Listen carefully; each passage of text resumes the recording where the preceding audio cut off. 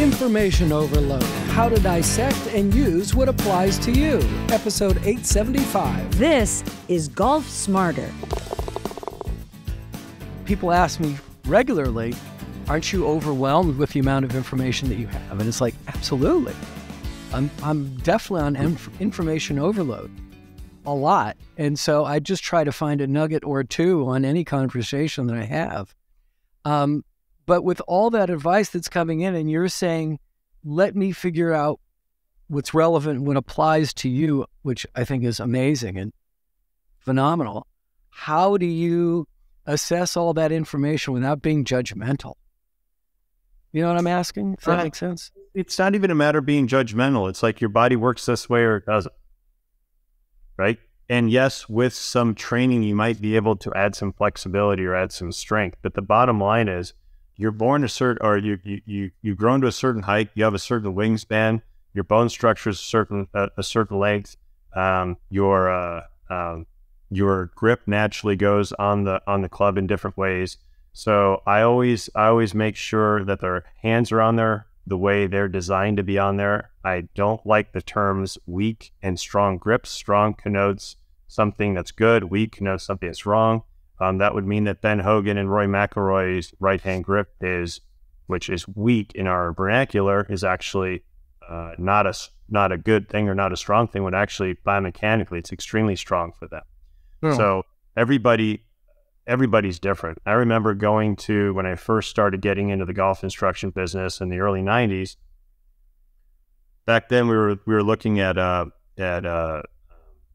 was looking at PGA Coaching and Teaching Summit videotapes of past speakers, and looking at all these amazing instructors, and there were some panels that were on there, and I watched this one panel, and it was the interview was asking each one of these top teachers, what's the most important thing in the golf swing, or what's the most important thing in instruction? And the first teacher said it's the grip, and I'm kind of rolling my eyes like, it's the grip. Come on, that's not as sexy as pressure shift or weight transfer or swing plane or wrist angles and all that kind of stuff we like to talk about. Like, if your hands are not on there the way they're supposed to be for you to hit the ball solidly and straight, then the rest of your swing is a compensation for something that you didn't do correctly to begin with.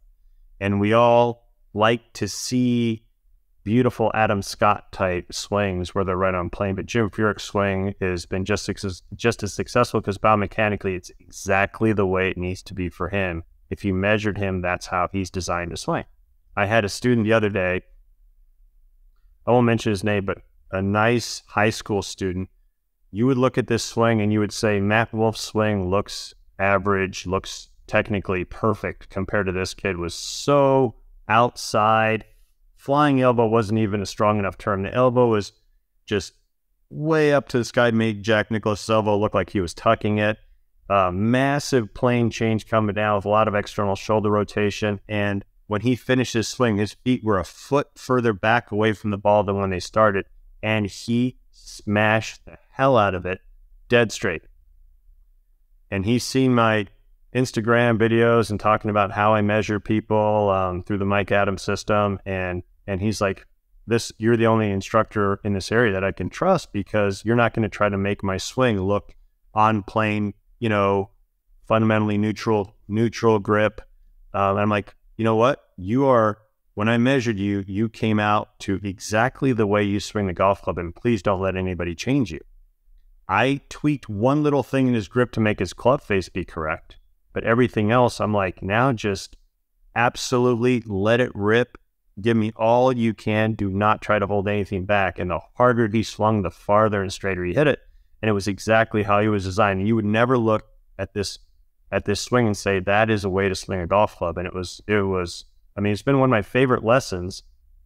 I saw him about a month ago, and it was like, I had to save his swing on my phone, because I'm like, I just chuckle every time I see it, because it's exactly the way he's designed to swing. And then there'll be somebody else who comes to me, and they measure out as being somebody very neutral, and it'll look like an Adam Scott looking beautiful on plane, that kind of the things we like to look at because they're aesthetically pleasing, right? I think what's aesthetically pleasing is a ball that's hit solidly with the correct trajectory and the curve that you predicted to happen before you hit the ball. That to me is beautiful. And how that happens is different for everybody. How you grip it is going to be different for everybody. How much stance width you have, what your foot flare is going to be. If your swing's going to be more upright or flatter, it depends on how you're designed. If you've got shorter arms, you're going to have a flatter swing. If you have longer arms, you're going to have a more upright swing. If you have longer arms, you're going to have to stand taller because that's how the geometry works. So your posture is going to look like you're barely bent over. Somebody with short arms is going to need to bend over quite a bit. They're going to swing around their body. They need to bend over to be able to hit that ball. So everybody looks different, but all the great players, and the great player, when I say great player, somebody who has played really good golf for a sustained period of time. And I find that those players either were matched, well, I would say either figured it out almost on their own with maybe a little bit of help from a pro, but were headstrong enough not to change when somebody wanted to make their swing look different because that was their model, right? It's the Jim Furyk. I don't know if I've even told you the story before, but I was at a conference and there was a guy who was a teacher there who played on the same team at Arizona with Jim Furyk. And he was like the number 6 or 7 player, so he wasn't traveling. He was kind of frustrated. But when Jim got there, somebody told Jim, well, you got to change your golf swing because you can't play college golf with that swing. And he started trying to change it and couldn't break 80. And so this other guy got to go traveling because he was like the number 5 or 6 guy, got to move up a spot. And then the minute Jim said, to hell with this, I'm going back to what how I won all those junior golf tournaments, back to the swing that's made him into a Hall of Famer and a major championship winner. He said he wouldn't shoot over 70 after that. The bad round might have been a 72, but he was shooting somewhere between 65 and 70 because he was doing what he's designed to do. So if you get measured, which happens with every one of my students, whether you're online or in person, I measure you before, you will know what your blueprint is. And if you know what your blueprint is and you stick to it, then you can ignore all the other noise out there, all this other information, which may be good for somebody, but not for you. Now you can make golf super simple. Now you go to a sports psychologist, like, well, how do you play your best golf? Well, I don't think too much. Well, they're like, oh my God, well, it's like the story of Fred Couples when he went up to Dr. Bob Rotella and asked him, all my friends are seeing you, should I see you? And he goes, I don't know, Freddie, what do you think about when you hit an 8-iron? And he goes, well, I just think about the best 8-iron. Well, you don't need me. So it's like, if you're doing what you're supposed to do, because I think I did a video the other day where I said, I'm a puzzle solver.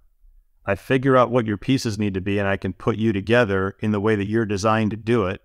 Right. So then you can keep it that simple. And all of a sudden your mind can be quieter. So psychologically, you're in a state of peacefulness. I think you had your one of your interviews was with a neuroscientist who wrote that book, Jira Golf, right? And he said, a quiet mind is how we perform our best.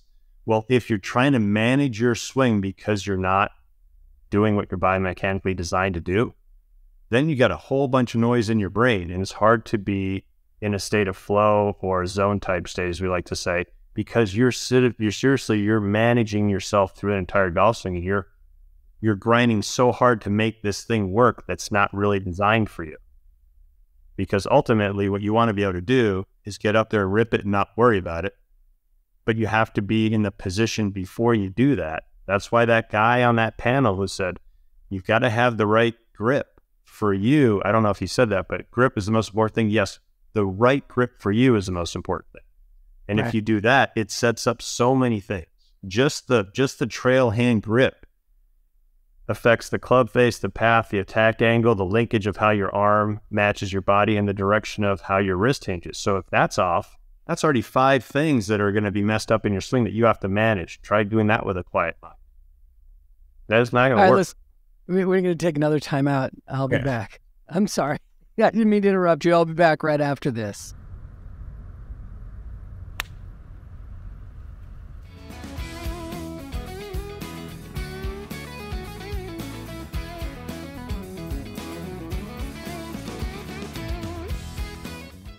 I need to get back to this young phenom. I have questions about this kid. Is that I'm so fascinated. It's like when he took his first swing, and he was going through the swing, and your eyes are like, your eyebrows are going up, and you're like, oh boy. And then he made contact, and the ball just exploded out. Do you need to like take a step back and go, wait, do that again? Let me. Well, how many times did he have to swing for you to like, oh my God, this is legit? It didn't surprise me because I measured him, and I'm like, this is what should happen. Now, it was a bit surprising that he actually did that because I figured that he would probably be doing something that he, looked at, like a beautiful, quote unquote, beautiful backswing that we're trying to feel like look at Tiger's backswing. Well, Tiger measures out to be pretty close to neutral in a lot of things, so it still looks very neutral. I got another story about Tiger that we could talk about. Maybe we already have on the show, but listen, I don't care if you repeat stories because I actually think you've told that Furyk story before, but I love it, and there's people who haven't heard it before, and so this is all good. So when I measured him, one of the measurements we do is called the trail hand grip measurement, and when he did that, and I assessed it, I'm like, no, seriously, do it the way I asked you to do it. He goes, he does it again, and he did it a certain way, which was like pretty extreme. I'm like, wow, so you are a big time, what I call it, in Mike Adams' coin, a cover golfer.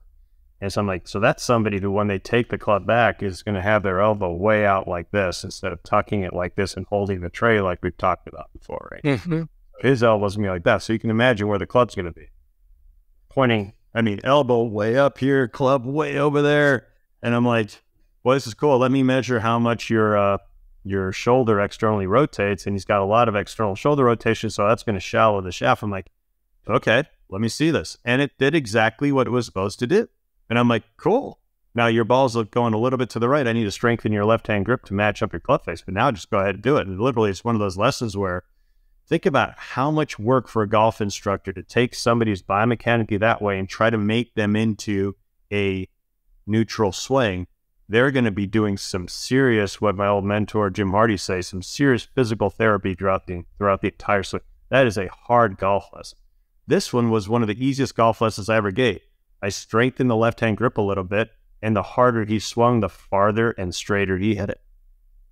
Amazing. Like now it's like there's all this freedom. There's no what's the word I'm looking for? There's no managing. There's no resistance. They're just like it's freeing it up. It's letting it go.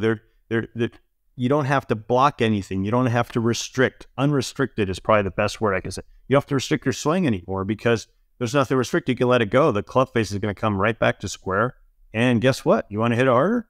Swing it faster. It's just going to go farther. It's not going to go any more offline because everything's matched up. So you get to go full green light, let her rip, and it's super fun. So the answer was, what surprised me wasn't what his swing looked like, because that's how he was designed. What surprised me is that he didn't try to do something different, and he actually said, hey, this is me.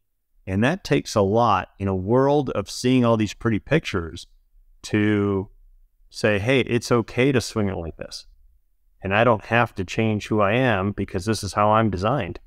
And man, and he's a young kid. He's only like 14 or 15. So, wow. I think that's why I think some of the best players are some of the most headstrong players because they have figured out a way they hit it well, right? And I can't count myself among them because I was a rule follower. So when somebody told me to do something who was an authority figure, a coach, it's like, okay, I'm going to do this because, hey, you're the expert. I'm going to do it. And I've been like that my whole life. But some of the best players are the ones who say, hey, I don't hit it well when I do it that way. So I'm not going to let you mess with my motion here. I'm going to do it because I do it this way, right? And so that's the kind of player. And I don't mind when people question what I teach. I want you to question what I teach, but I'll prove it to you that this is how you're designed to do it. And then oftentimes this is something we hear a lot. Boy, that's how I did it when I played my best. But that's not what the textbook said, or that's not what this person who was the latest Instagram sensation was talking about, right? And that's what I'm talking about, all this information out there. It's like, okay, well, this is the hot teacher right now. Let me do what, and this is his student. So let me try to do, what that player does. And then all of a sudden you're going down this road and you know how hard it is. I mean, this game's hard. So we're making it really hard by trying to do something where you're not designed to do. So fire the questions at me. I will answer them to you in a way where you'll understand. It's like, oh, this makes sense.